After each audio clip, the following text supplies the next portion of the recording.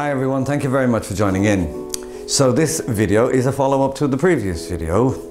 Any of you who've seen it on the issue of women's rights, particularly in conflict and violent zones. The focus this time, you would have seen a mention or a little clip of this lady, Laila Alodaat, at the end. And so I've decided to focus on her actual talk. It's edited because it was quite long, but anyway, she spoke very well.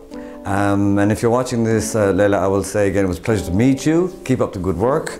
I was glad to know that you share my secular views. But anyway, that's not the point of this. We'll just let it play as you see it.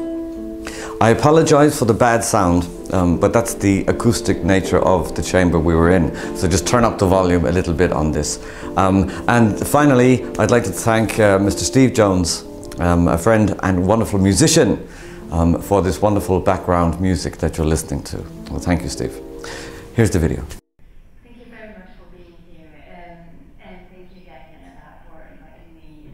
It's a pleasure and an honor to speak to you today on the Day of Violence Against Women. I wish there was no such a day. I wish violence against women was not something we need to emphasize and talk about, but it is.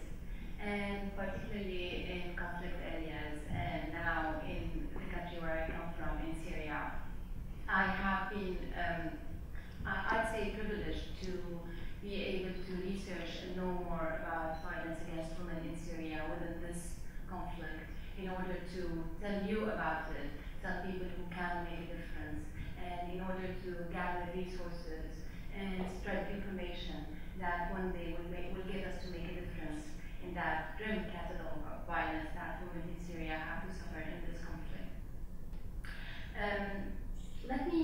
We now know that violence against women is happening. Sexual violence, violence targeting women, and several obstacles that are not allowing women to fulfill their potential in this conflict are happening. Many reports have been issued. International and national NGOs are talking about it. We know it's happening, and we know that perpetrators do not want anybody to know about it. Unfortunately, in law, the crime that's not documented does not exist. We know it happened. There's nothing we can do about it from a legal perspective.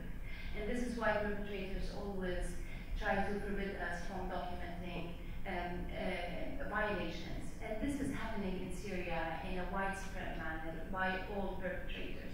The Syrian regime has effectively stopped every international organization, has stopped journalists, anybody who can document or report violations is being stopped from coming to Syria. If we follow the reports that have been issued by NGOs, we would know that they were the very few incidents that were documented were either documented outside of Syria, where also the other governments who are hosting refugees are not allowing enough documentation to take place.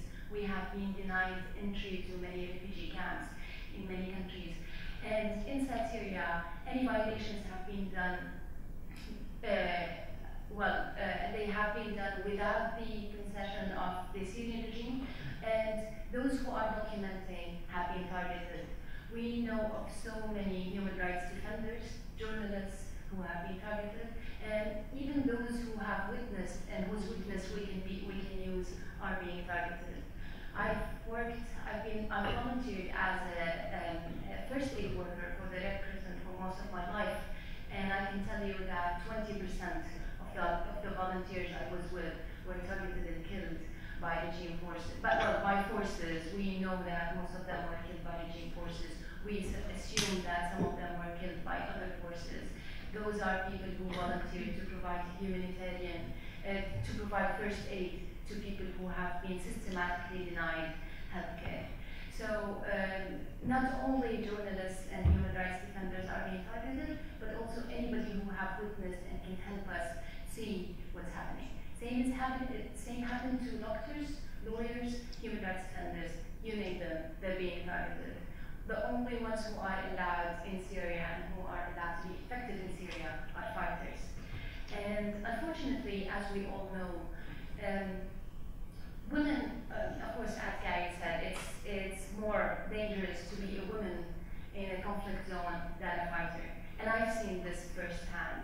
Fighters always, they manage to protect themselves, and they always have people protecting them. Unlike women, they do not have the means to protect themselves, and they're targeted by everybody. And sometimes they're being targeted by those who agree or disagree with them politically. We have seen Syrian women and women in conflict in general are feeling victimized and are feeling threatened by fighters by fighters who belong to any front. It's men with arms who are frightening them. Violence against women happens by fighters who never learn to respect women. And this is particularly true in Syria because the disrespect of women has been a systematic act that is supported by law and practice for so many years. We've lived under repression for long enough for such pattern as the disrespect of women to be emphasized even by law.